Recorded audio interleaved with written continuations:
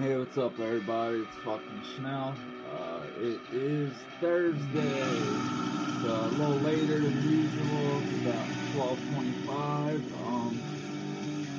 Yeah, we are gonna do a couple. We're gonna do 2 reviews. All right, but I don't have them physically. I have them on my computer.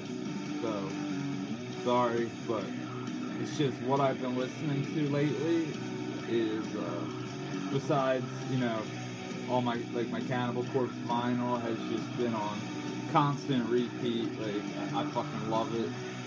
But, when it comes to my iTunes, I have 16 days worth of music, so I figured, why not? Let's, check out, the new, Wolfhammer record, Clawing into something my fucking eye. Clawing into the black sun.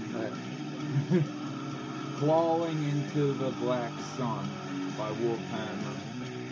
Seriously, if you like Knockmistium but hate Blake Judge, like later Knockmistium, Assassins, Black Metal Part 1, Knockmistium, and like Instinct Decay, then like just listen. This sounds like a B-side from like that Knockmistium record, but it's not. Like, it kicks fucking ass. Like, I love this fucking band. Like, one of the best USBM bands right now. Like, especially like. I put Wolfhammer like up there with like Leviathan, like Zapster, Judas Iscariot, Wolves in the Throne Room. I'm trying to think who else like I really like. I really loved the first Twilight record. Like, I loved it. That, like, when I was in Skeleton Proof Tanks, my old like band, we would listen to the self-titled record just on repeat, especially the last track, Beyond Light, Magnificent. I forget what the last track is called.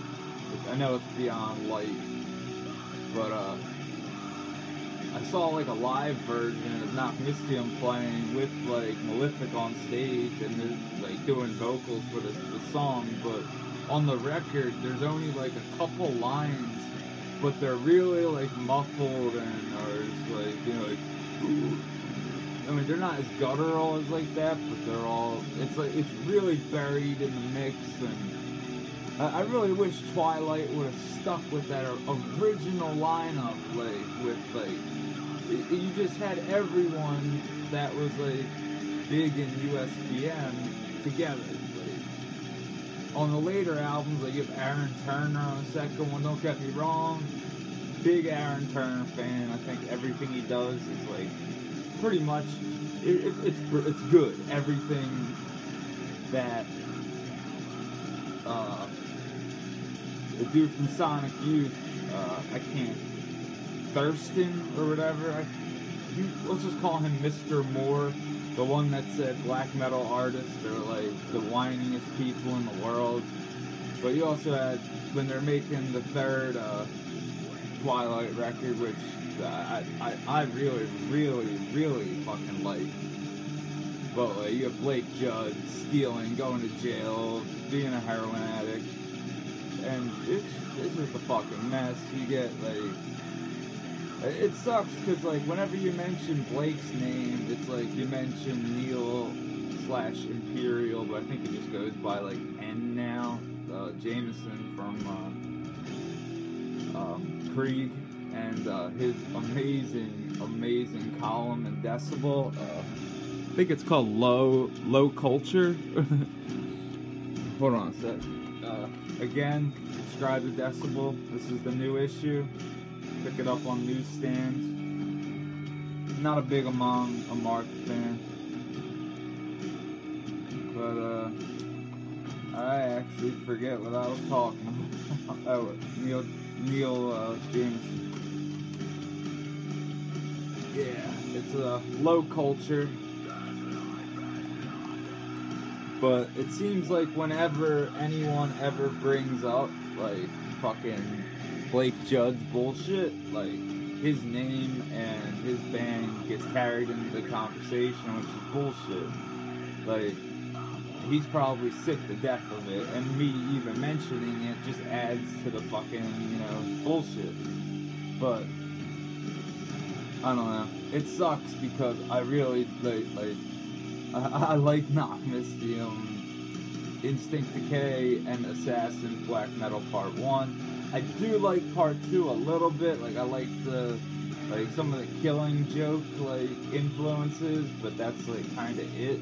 Like, the last track on that record is the best one on it, which, I don't know.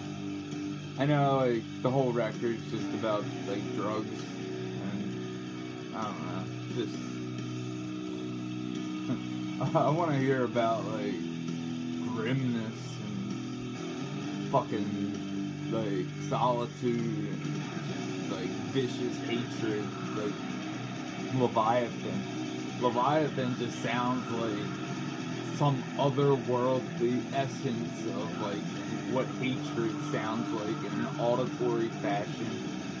That's the best way to describe, like, what Jeff Whitehead does with Leviathan. It's actually put on the new Leviathan record, Scar-Sighted, which I have yet to pick up on wax. Somebody should send me a copy. But nobody watches these fucking videos.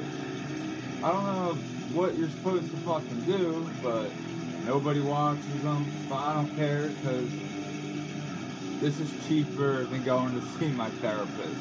So, whatever. Fuck health insurance in America. It fucking sucks. I have a $3,000 deductible. How the fuck does that happen? But the new fucking... I'll put my favorite track on from the new Leviathan, Within Thrall. Starts off kind of weird with like his clean vocals, but then it just gets straight into the Leviathan you loved from Massive Conspiracy Against All Life that a lot of people didn't think was there during True Traitor, True Horror. I was about to take a Leviathan poster off my wall, but I don't want to fuck with it because it's actually like taped up there to a bloodbath. Nightmares Made Flesh poster. I don't want to fuck with it. But like, listen how sick this is. Like, I really want the fucking vinyl, but it's on like Jeff's own label, Devout Records, but the CD version's on Profound Lore.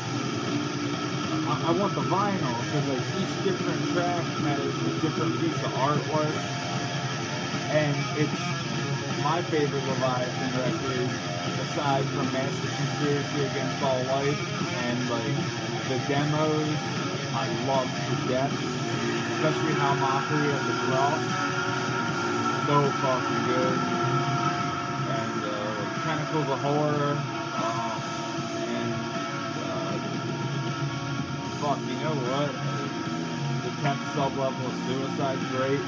I don't think Leviathan's made a record that besides True Traitor, True Horror, it was just the least focused sounding of all of his records, and he was even stated saying that in his Decibel interview. But listen to this.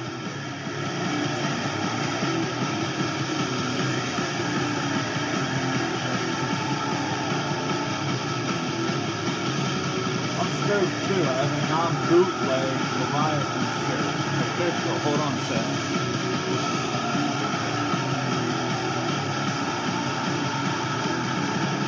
Oh!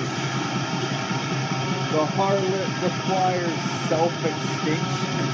And then it's got this bloody razor on the back. Sick fucking shirt.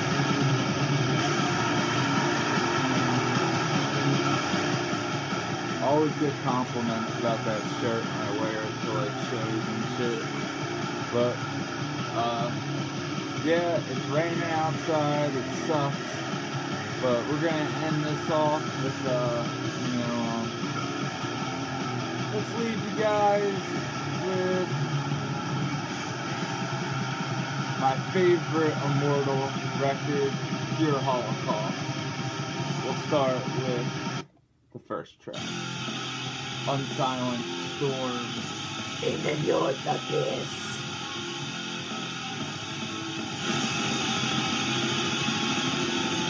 Frank Molinhan. That's the Frank Molinhan. You gotta stick your tongue out. But anyway, we might review a guilty pleasure record of mine later, but I'm not sure yet. But anyway, this is Smell. Peace and pussies. Have a good day, folks.